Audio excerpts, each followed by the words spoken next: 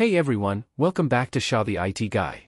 Today, we're diving into the latest release of UniFi Network 9.0. We'll cover what's new and how much it might cost you. Let's get started. Zone-Based Firewall Rules. So, what's new in UniFi 9.0? First off, we've got Zone-Based Firewall Rules. This feature simplifies network traffic management by grouping devices and services into zones like internal, external, gateway, and VPN1.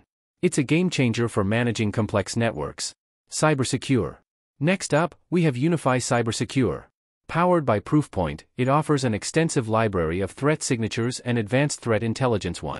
There are two versions: CyberSecure for $99 per year, covering over 55,000 threat signatures, and CyberSecure Enterprise for $499 per year, with over 95,000 signatures. SiteMagic SD-WAN. Another exciting update is the SiteMagic SD-WAN, now scaled to support up to 1,000 sites. This license-free option is perfect for large organizations. You can choose between a mesh topology for up to 20 sites or a hub-and-spoke topology for up to 1,000 sites. Now, let's talk about pricing. The UniFi Cloud Hosting starts at $29 per month, allowing you to manage up to 1,000 UniFi network devices.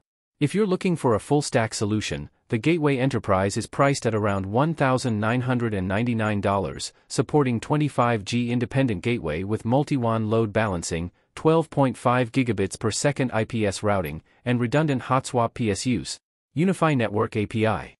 The UniFi Network API is a powerful tool that allows developers to automate various network management tasks and integrate their applications with the UniFi platform.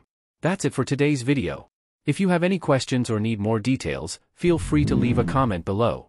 Don't forget to like, subscribe, and hit the notification bell for more IT tips and tricks. Thanks for watching, and I'll see you next time.